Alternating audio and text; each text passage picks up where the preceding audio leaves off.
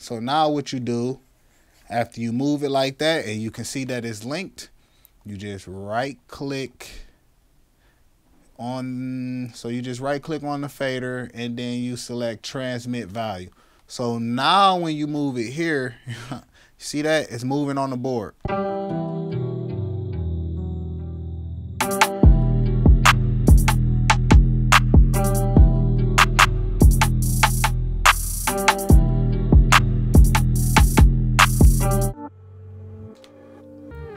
YouTube, my guys, my girls, it's your man's VeracityTT back again with another tutorial in 2023.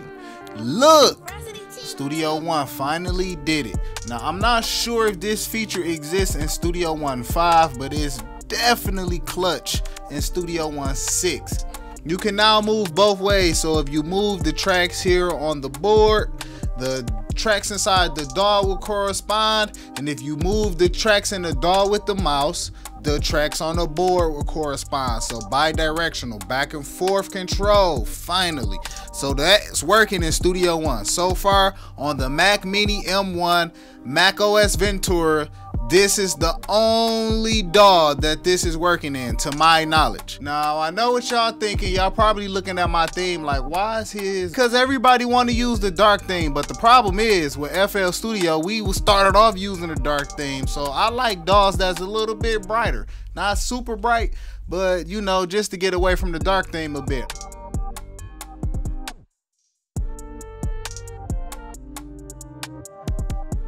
The first thing that we want to do is we're just going to right click over here in this gray and we're going to create some tracks. All right, so let's just do 10 tracks for now. All right, so I'm gonna bring up the mixer here, clicking on that tab down there. All right, so now on the x32, I'm going to pull this up, x32 edit app here. All right, so you click this x32 edit app down there, go here to setup and click on this middle tab that says MIDI control. So you can see my tab settings. You see I'm on car MIDI there, and I'm on MIDI receive and transmit. This is important because this MIDI receive is basically what the computer is going to be, you'll see what I mean. So you need all of these checked for this to work correctly. And on my board, you can see that this is not turned on. So you want to leave that turned off, all right? So that's the first setup that you need, okay? Also too, in setup, you want to make sure you're on 32 in, 32 out, okay? Within the card section there. So that's important as well. So now, just for the sake of it, you see how up here I have this box that says control. You may not see this. So in this gray area here, I'm just going to right click and click on customize, right? So while you're here in customize, you can see that where it says on this tool, you see how we have these tabs on the toolbar tab, click this control link in, and that is where you get to your MIDI keyboards and all of your MIDI devices and whatnot. So that's this box here. So we're going to just click the drop down menu here, right? Click new device here, and we're going to set up a brand new control surface. So you click there, the device name, we're going to use x32. Manufacturer is Behringer. And by the way, I am not supported by Behringer in any way. I'm not affiliated with Behringer, and I am not partnered with Behringer. Just putting that out there. So after you do that, then you're going to select from XUSB and to click OK. Wait. Can I change that? Nope, I can't change that. Okay, so yeah, just click OK here. So now it disappeared. So you click back up here in this control box on that arrow, and you click on it and you bring it up, okay? You select MIDI learn and you move all the tracks that you want to control the DAW, okay?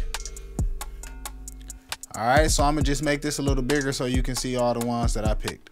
All right, so remember, I already made a tutorial like this, but I'm about to show you the full way. So now we just go here, make those faders.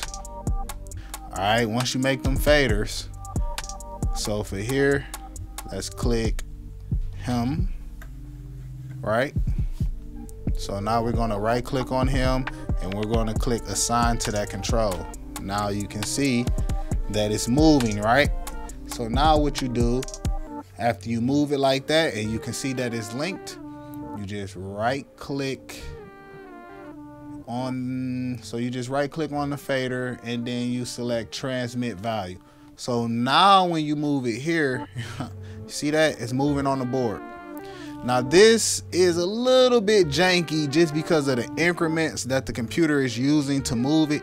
So sometimes it's hard for the board to do exact tiny increments the way that you can do it on a computer, but it's pretty much still accurate. So this is how you do it.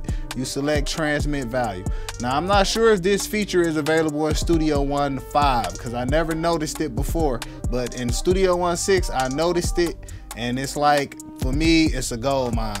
So I'm just gonna do the next one like this, and I'm gonna right click and I'm gonna put assign to value.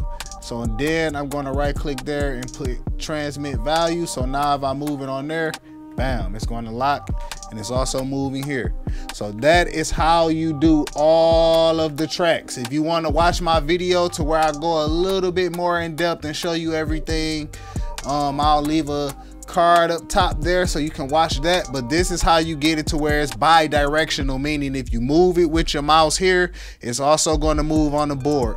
In my last tutorial I was not able to figure that out, but like I said guys, I don't remember seeing this transmit value, but if it was there, my bad. That's how you do it. You just turn on transmit value. It's working in Studio One 6.